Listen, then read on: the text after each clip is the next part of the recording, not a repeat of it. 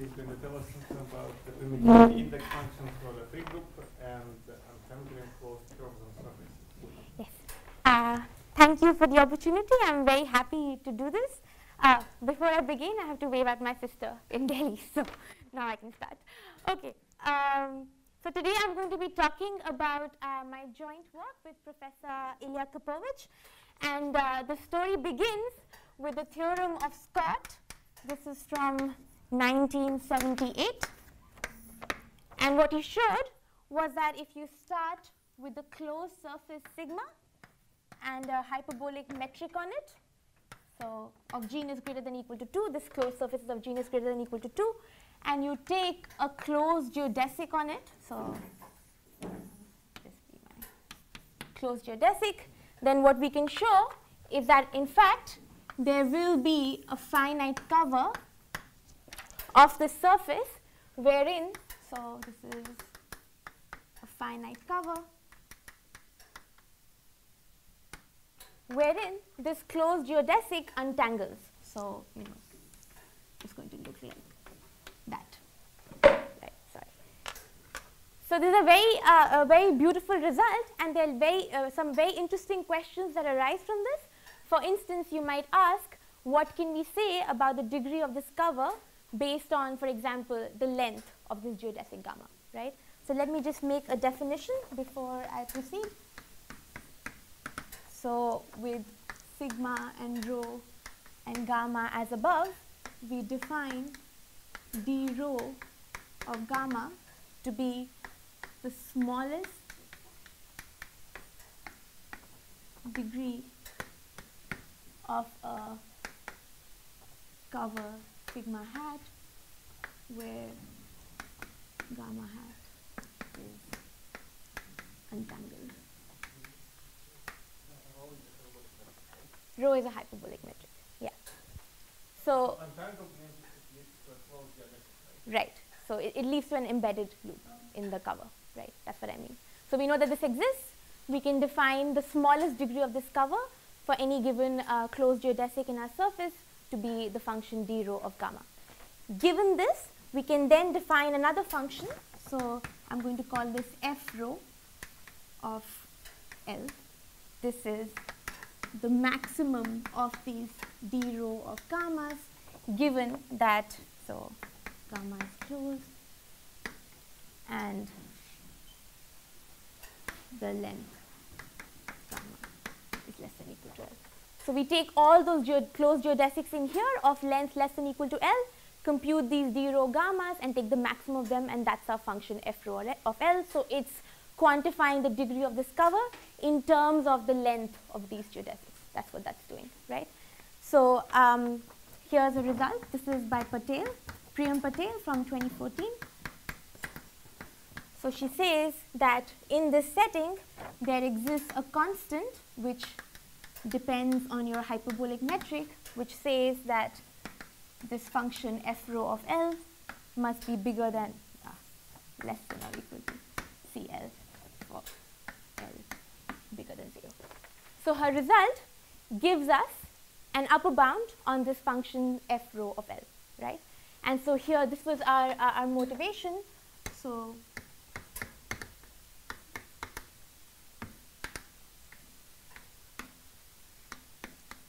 can we find a lower bound?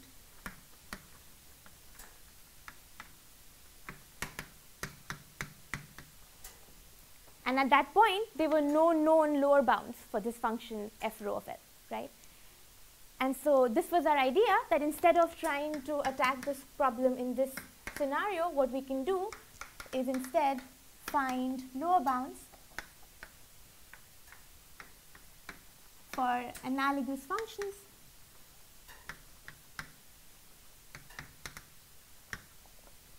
in free groups.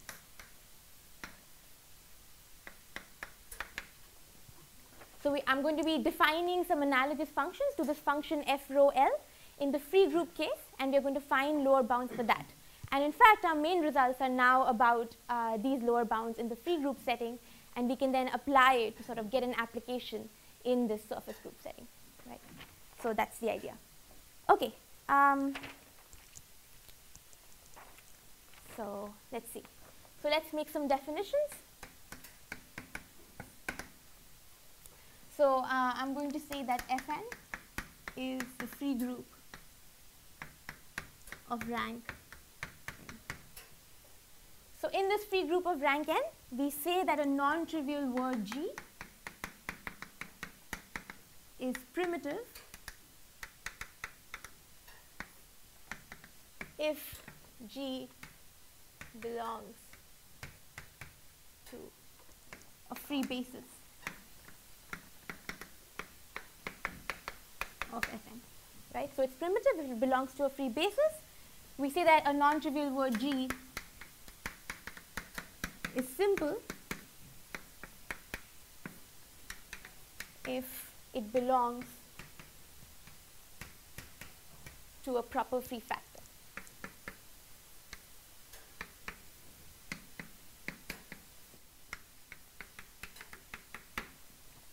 So it's primitive if it's in a free basis, it's simple if it's in a proper free factor. And of course, there is a relationship here between primitive words and simple words. So for instance, if a word is primitive, then in fact, it must be simple, right? And why is that? Because if it belongs to a free basis of Fn, you can consider the group generated by that element, and that will be a proper free factor in there, right? So that's why. Okay, so now why are we doing this? We are trying to define those analogous functions in our free group setting. So let's go ahead and do that. So I'm going to define first my primitivity index. No, I'm jumping ahead. Okay, so what I want to say before this is, so there's a result of Marshall Hall from 1949, which basically says this. So you start with a finitely generated subgroup of Fn. So finitely generated. And then it basically says that if you have an element G, which is not in there, which is not in your finely generated subgroup, then in fact you can find a finite index subgroup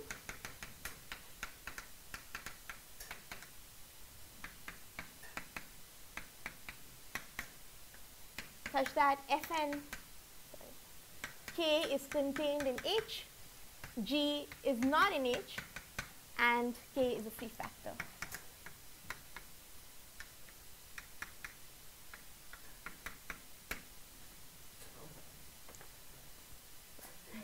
Yes. Yes.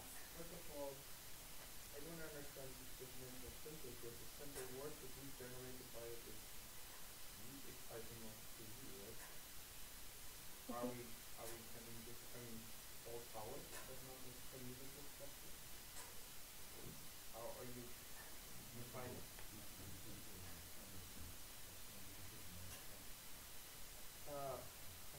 I'm definitely not understanding this correctly, right? I mean, if you take all powers, that's the subgroup.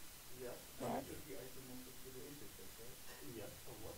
And are you telling me that if n is bigger than, not bigger than, if n is not bigger than 2, the group can always be bigger than.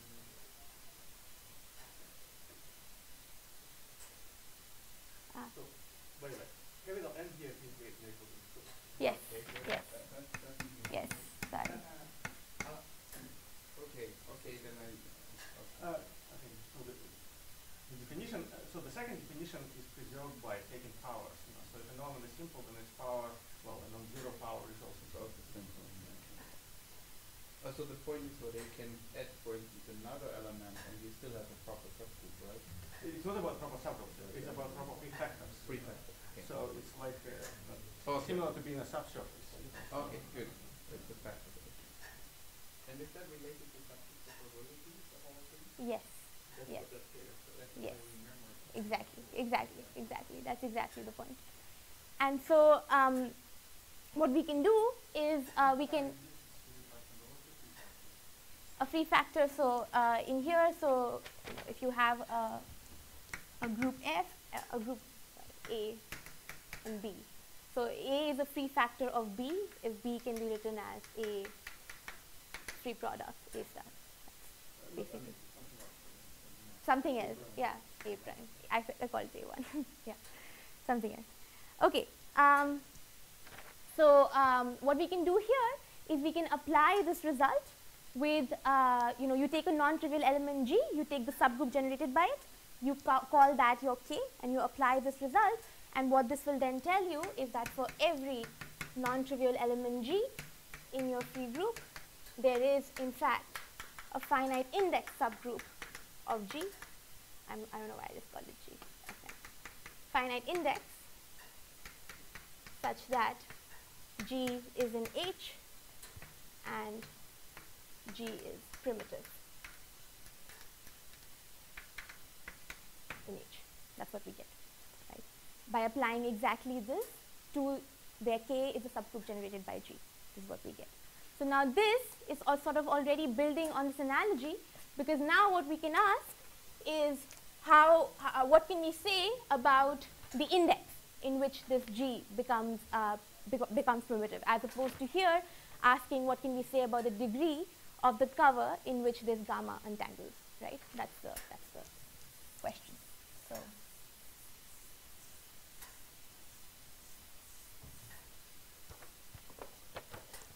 So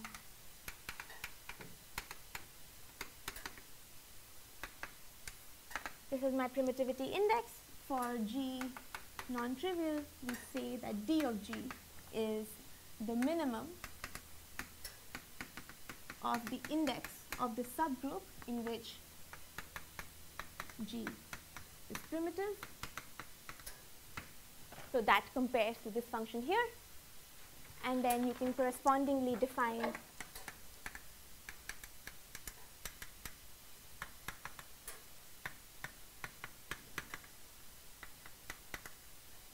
the primitivity index function, which is going to be defined for n bigger than or equal to 1.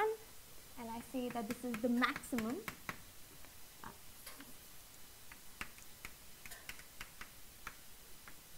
of these D of G's, where G is of length between 1 and n, and G is not a proper power.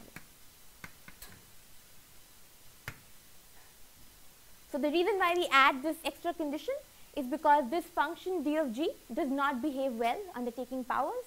And in fact, you can show that D of so if A is a primitive element, then D of A to the n is actually exactly n. So to avoid that behavior, we sort of add in this extra condition here. We don't want to consider these G's in finding this function f of n. Is that okay? Yeah. And yes, exactly. You fix a basis.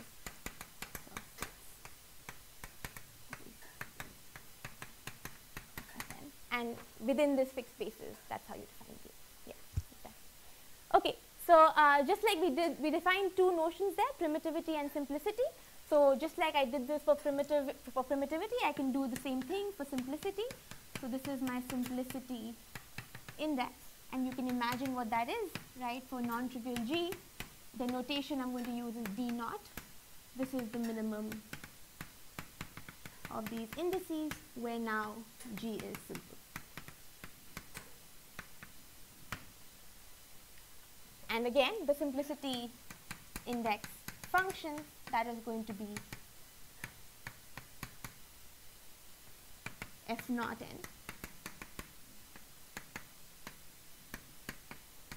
And here we actually don't need that special condition, because like we just discussed, the simplicity index function is okay under taking powers. It behaves well. Okay, so this is exactly analogous to this situation, right? So you're replacing the length of your geodesic by the length of your word. And so these functions, fn and f naught n, are what we are trying to bound now, find lower bounds for. Sorry? Upper and lower. Yes. Okay. So it turns out, in this situation, actually, finding upper bounds is very straightforward. So let's just see quickly how.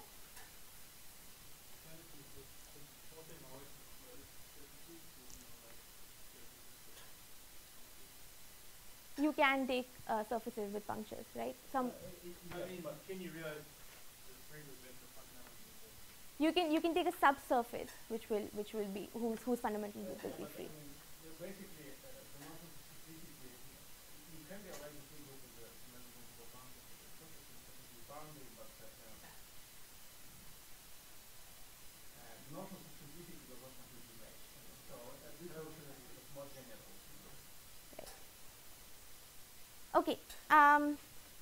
So actually, because we saw that primitive words are simple, this shows that in fact, so d naught of g is always going to be less than or equal to d of g. And in fact, you can show that d of g is less than or equal to, so this is the cyclically reduced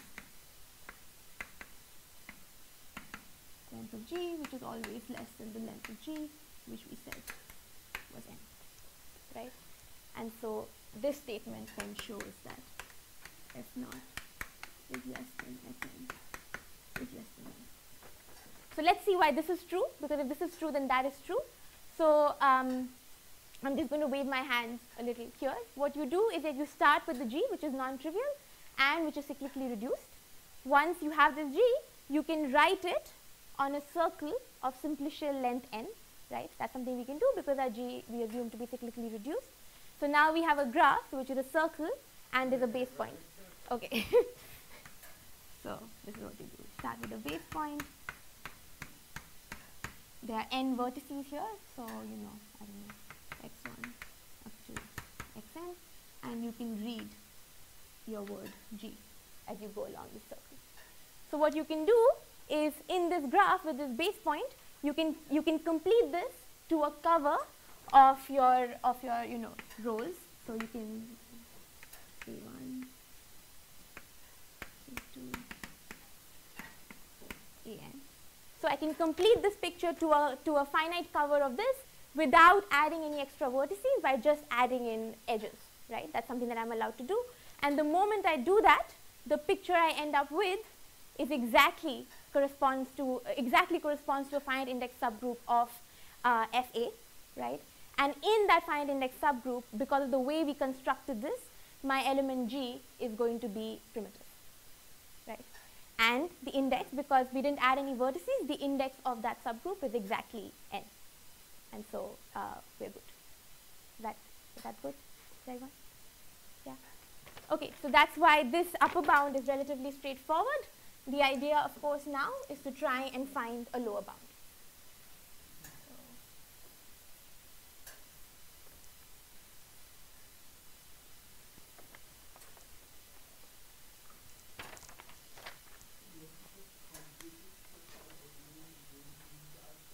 You need to add edges, right? You need to add edges. So this is right now this is not a cover of that rows, right? So I mean a simpler example would be, let's take the free group on two generators, right? This is A, this is B, right? If I have something like this,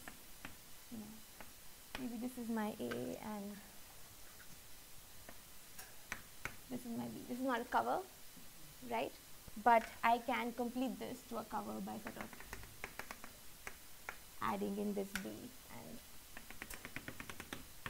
adding in this A, right? So I'm assuming here that this AB was my word, my initial cyclically reduced word, okay? And now so this represents now a finite index subgroup of index 2 in FAB, and in there this AB is going to be primitive.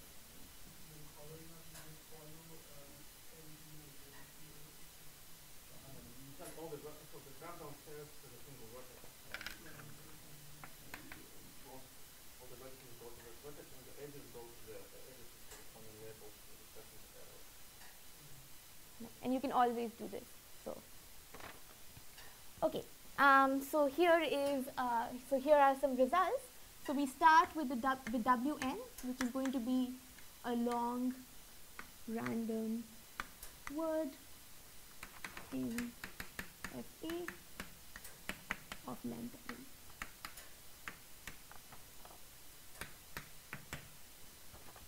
Right.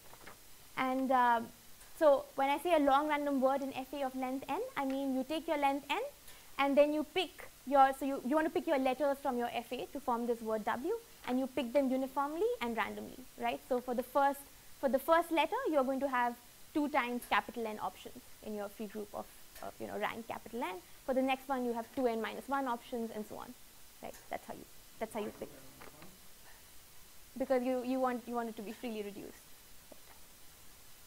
Okay, so this is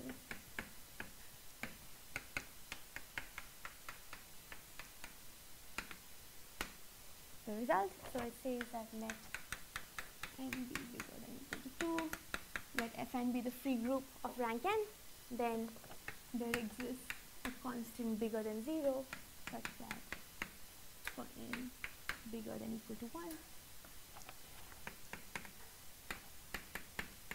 limit of n goes to infinity.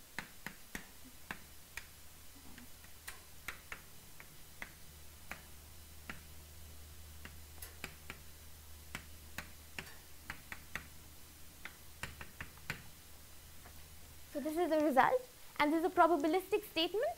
It's saying that when you fix the rank of your group, if you pick a word which is long enough, if you pick a random word which is long enough, then its simplicity index is going to be bigger than or equal to this function here, right? So that's what. Sorry? Mu n? Oh yes, mu n is the uniform probability distribution on you take spheres of radius n and you take the uniform probability distribution on them, and that's what mu n stands for. Okay, is that okay? So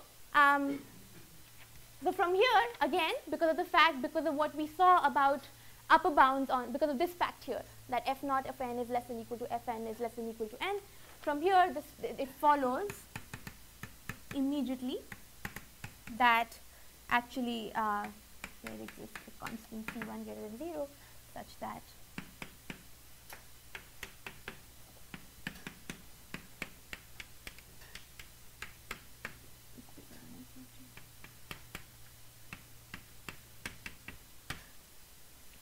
it follows immediately that this is true.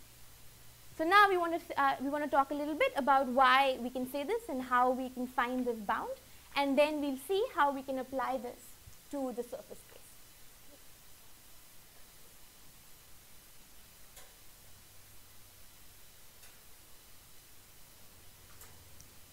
Okay. So here is a result of Stallings from 1996, and it says that W in Fn, which is Fa, is simple. So if you have a simple word in your free group, then the Whitehead graph of W contains a cut vertex. So he's giving us a criteria for simple words which say that if something is simple, then its Whitehead graph will contain a cut vertex. I will just now sort of define what we mean by Whitehead graph and also what we mean by a cut vertex, right? So what's a Whitehead graph? So again, it's a graph. I'm trying to describe a graph, which means I need to tell you what my vertices are and what my edges are. So again, I fix a free basis. So you have to fix a free basis. So the vertices of my, so actually let's start with the W, which is cyclically reduced, and let C be the first letter of W. If W is cyclically reduced, then WC is going to be freely reduced. Okay. And I have to define it like this because I want to define the edges depend very much on the subwords in this word WC, right? That's where the edges come from.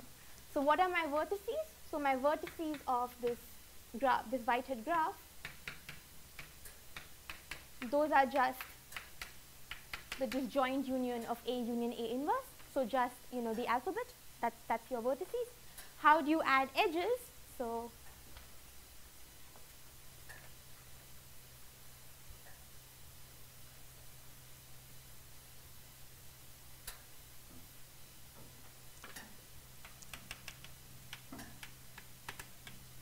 So for any two vertices A and B in your in the set of vertices, there is an edge between A inverse and B if AB or B inverse A inverse occurs as a subset.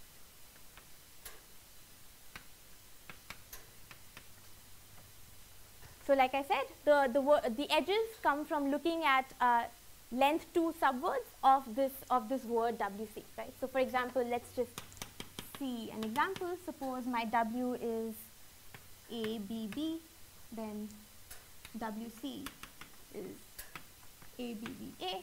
So my vertices are going to be A inverse, B inverse, and let's add edges. So the first two-letter subword is AB, which means I need an edge from A inverse to B. Next I have BB, so I need an edge from B inverse to B. So that's there.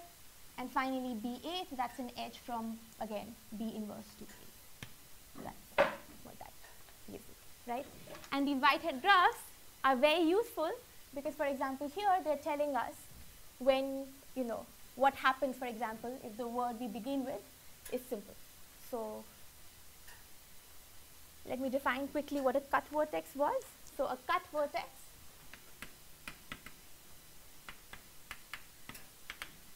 so X in some graph gamma is a cut vertex if delta minus X is disconnected.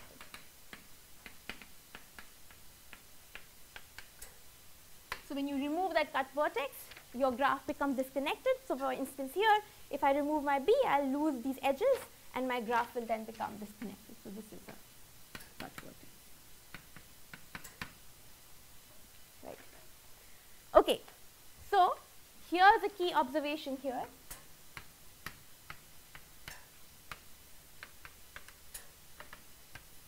Again, if I start with my free group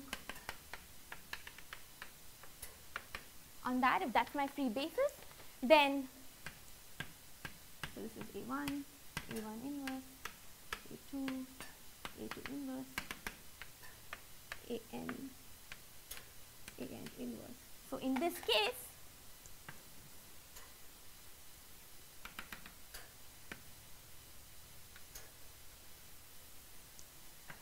if my whitehead graph looks like that, there is no cut vertex here, right? There's no one vertex that you can remove which will disconnect this graph.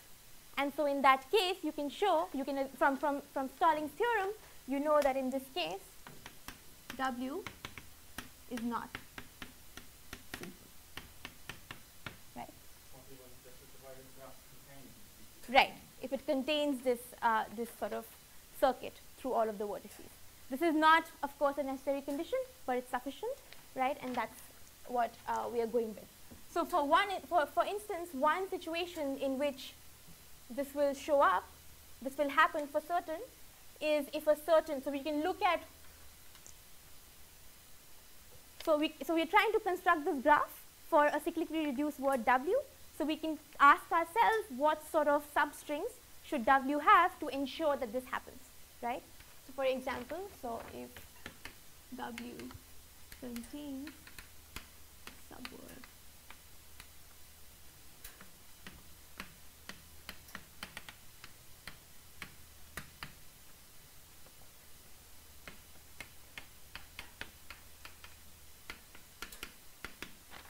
right.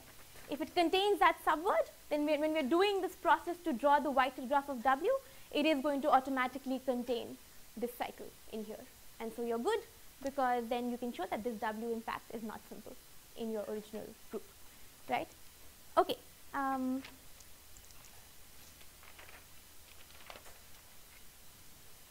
let's see. Okay. So now what I want to do, I should not have erased that, but I did. Okay. So let me rewrite this.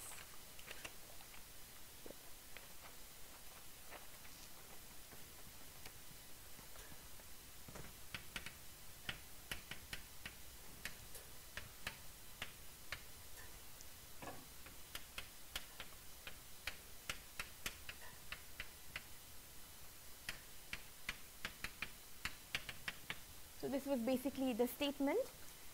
So now what I want to do is I want to do two things at the same time. I want to sort of throw some light on why that mysterious 1/3 term shows up there.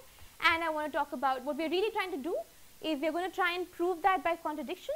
So what we want to do is we want to build towards a sufficient condition that allows us to break simplicity, right? That's the goal that we're working towards, and that's what we want to do next. But before I do that, I want to share this truism that I came across a few months ago at a talk, and it was this, that a good talk should have one joke and one proof, and they should not be the same thing. And so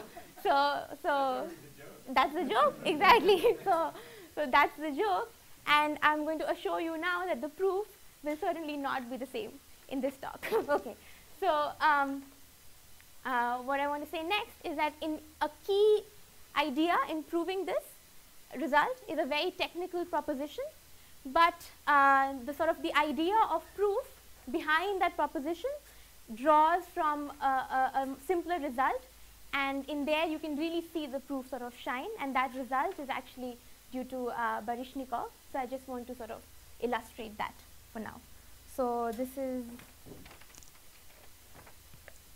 so here's a lemma, and this is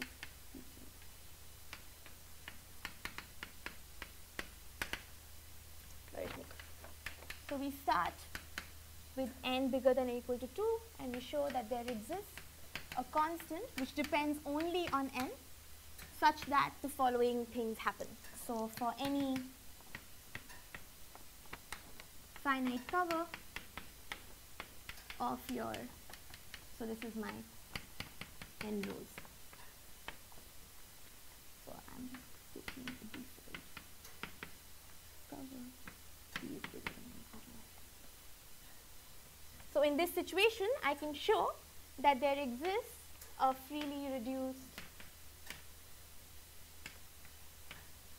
word v whose length is this constant.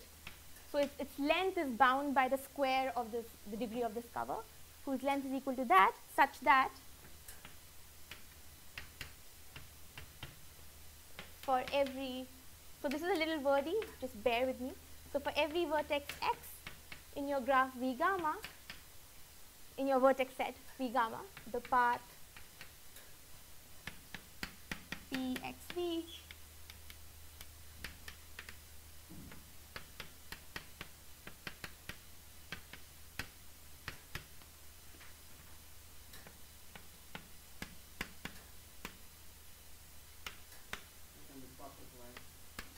yeah, yeah.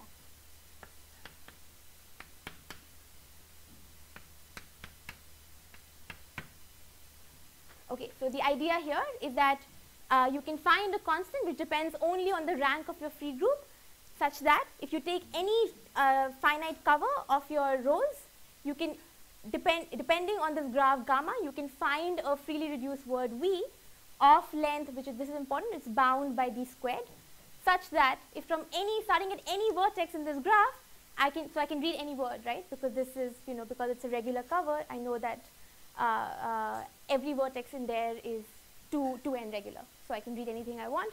So starting at any vertex, I read the path with label v, and doing so will force me to go through every topological edge in my graph gamma, right? So let's see how you would go about showing this.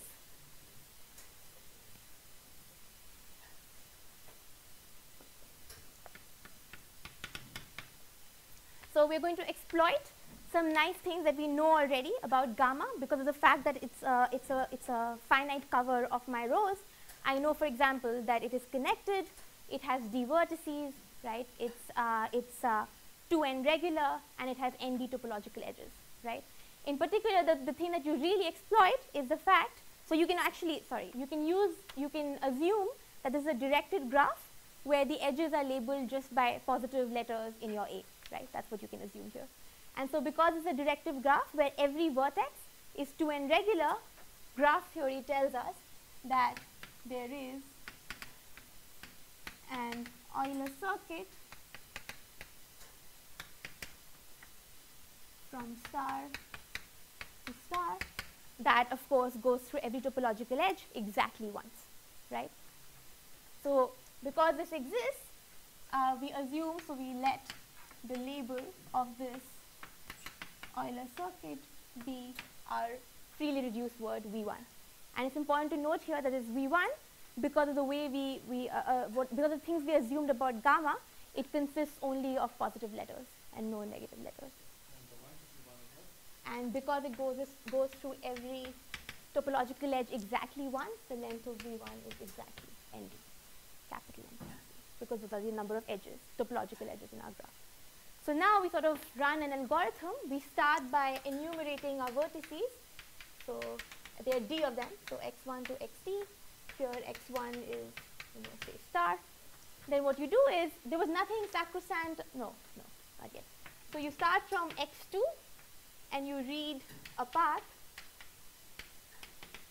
with label V1. Again, something you can do because this graph is 2n regular. This path will terminate somewhere, so let it terminate at some vertex, say Z1. But just like we could find that Euler circuit from star, we can do the same at Z1 because there was nothing special about star. So you find this Euler circuit at Z1, and this is, so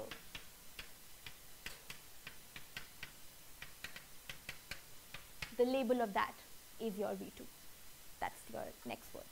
So this sort of defines the algorithm that you run.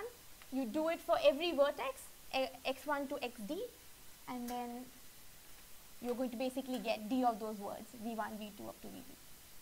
So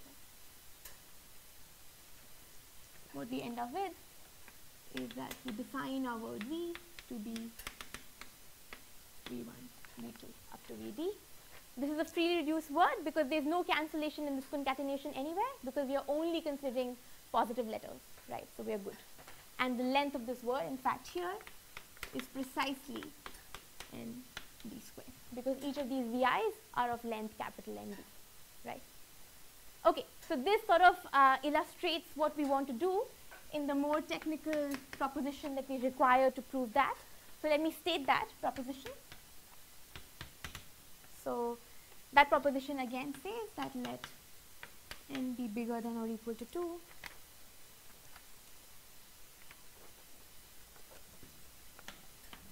There exists a constant which only depends on n such that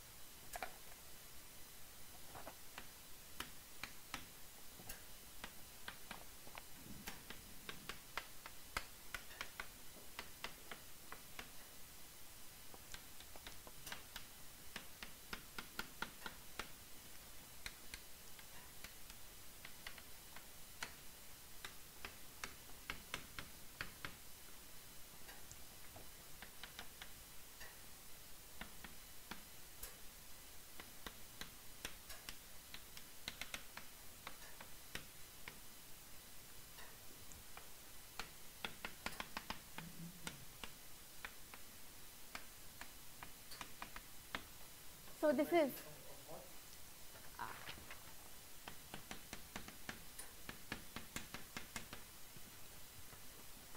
this is like you can see, it's more technical, but what this is saying is that you're in the same setting.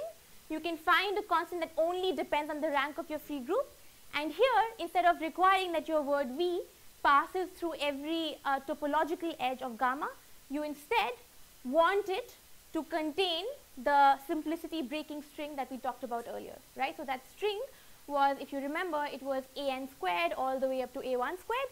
Here I start by finding a free basis for the fundamental group of this graph, which I can do, and that basis I call b1 to br. So now I want that in my string v forces me to go through a subpath whose label is exactly this simplicity breaking subword,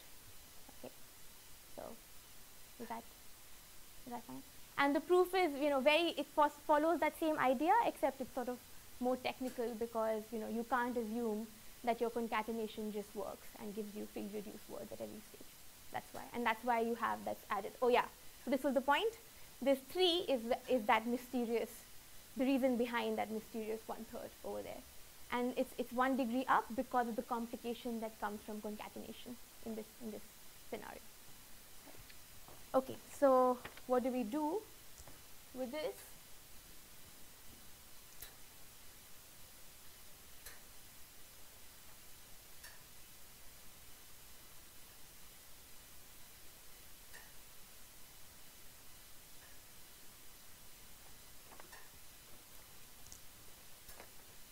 So we're trying to show that, right?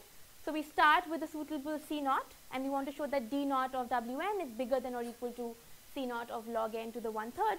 So you assume that it's not. So suppose, D, which is D0 of, I'm going to call it W instead of Wn, is less than.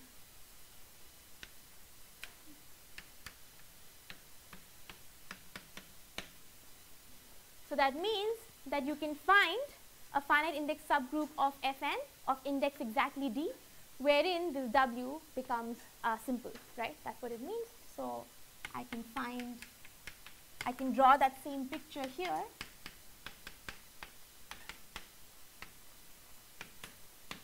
And so this W is down here, so I can assume that, it corresponds to a closed loop in this graph from star to star, such that gamma simple phi1 gamma star. So I have this situation. So what I can do is run this algorithm in this setting on this graph gamma star, and I can find this word V, which satisfies these things, which forces me to contain this sort of simplicity breaking subword. And what that shows is that the length of this V now is less than equal to, the C times D cubed, but then D was less than that, so this is less than C times C0 times log n. And now we use some, some sophisticated probability arguments, which show that in this case, this long word W is forced to contain all subwords, all freely reduced subwords of this length. So in particular, it's forced to contain this length V, this subword V.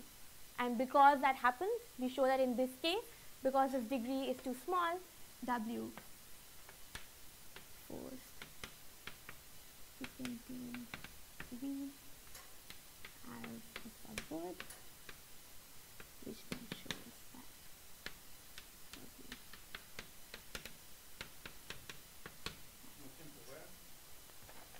that in the subgroup that's represented by this cover.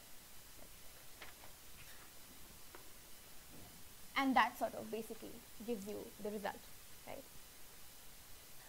And now it turns out that you can sort of, there's a very nice way to apply this lower bound in the surface scenario. So what you do is,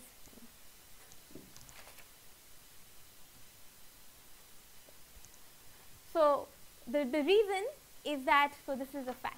Let me state it.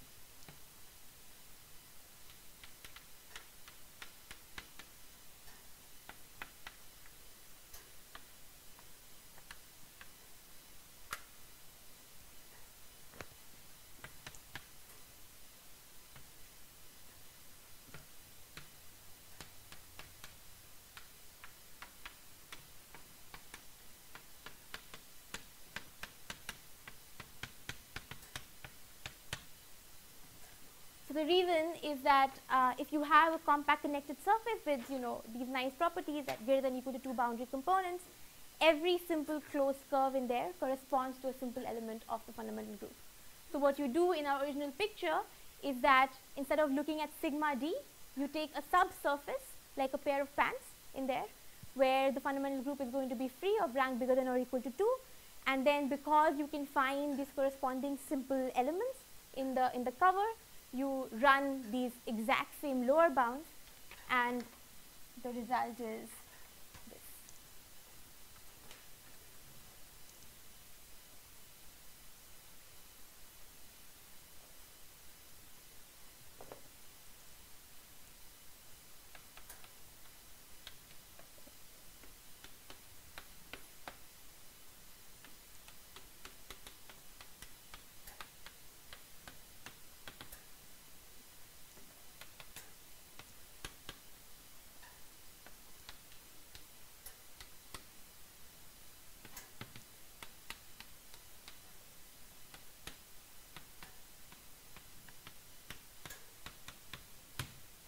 And so, yes, exactly. And so those same lower bounds end up giving, the same lower bounds in the surface case, right? So this is what we had then. Recently, there is a result of Jonah Gaster. This is from, it's January this year, and he basically showed that there exists a constant, and his constant depends only on the surface, not on the metric, such that f rho of L is bigger than or equal to C1 L.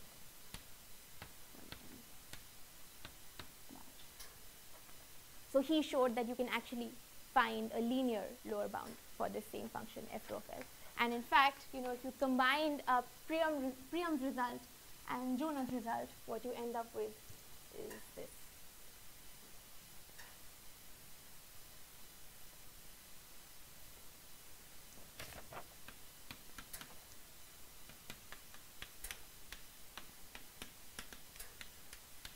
So Priam's constant depends on the metric, where C1L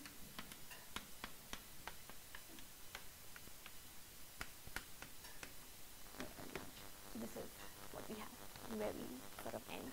But again, we don't really know anything. So Jonah Gaster, he uses sort of geometric arguments to show this.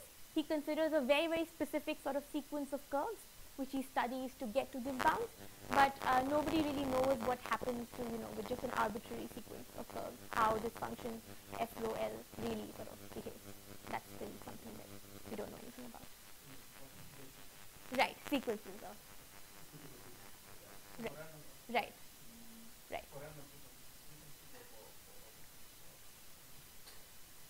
Mm-hmm.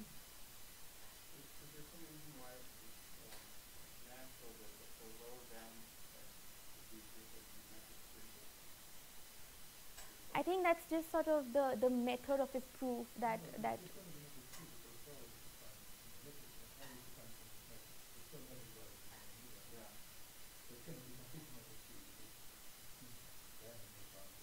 but I think his is metric free, right? I can't remember now. So yeah. you also have to be careful. So yeah, I mean that's result in mistaken. Yeah, so you should run it down. Right. Okay.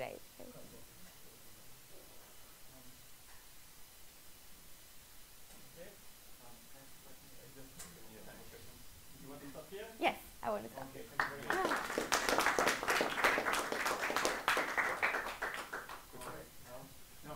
If you happen to have some dynamics either on the surface or on the free group, can this be used to get some kind of entropy or something? You would have to formulate the question a bit more precisely and ask us later.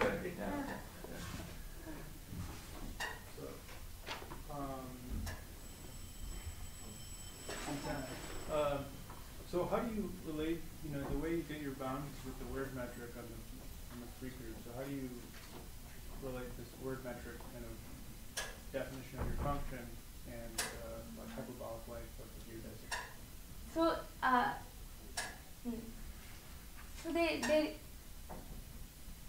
so what we exploit is that fact over there, right? The fact, but there is no. If you have drawn a picture, so when you take this subsurface, on this on a group of which we do a random walk, right? This is a subsurface like a pair of pens, and so when you take a curve there, basically the word length of the curve and the hyperbolic length of the curve are roughly speaking the same. So that's the point. But ultimately, yes, so she didn't draw this picture, so we take the subsurface like a pair of pens, we look at this free group, the final group which is free, and we do this random walk there and apply our free group result. And then with this fact together with the fact that the lengths are listed are the same. Here were the rule counted group yes. Yeah. Right. That's only the I suppose so. Yeah. Qualified, yes. And the same idea, does it help to use Kepler's result to get some lower bound in the free group? No. Unfortunately, his ideas are purely topological. So, and if you look at his elements, they have d0 equal to 1 or something. I mean, actually, they'll. Okay. I mean, so you see, it's actually. I mean, it's basically much harder to get lower bounds for this. Free group. In the free group case, than in a more constrained topological situation. So. That's why even though he has linear lower bounds, for in the surface case, our result remains to be the best, and I think it's actually pretty hard, to improve it. So, but it's still interesting to understand what's actually going on there. Really nice to know whether the expected value is polynomial or whether I mean, I'm actually doing an IGL project, so with Neha and a bunch of undergraduate students, where we eventually hope to get to some simulations to see what's actually going on, but it is pretty hard. Yeah. So for now, we only have theoretical results. I mean, it may be that on these random elements, the actual behavior is linear. It's maybe they're just not smart enough. But you calculate some entropy, and then it's either linear or zero. And then Yeah, your result proves that it's not zero, so that's really linear. All right. Anything else? Okay. Thank you very much.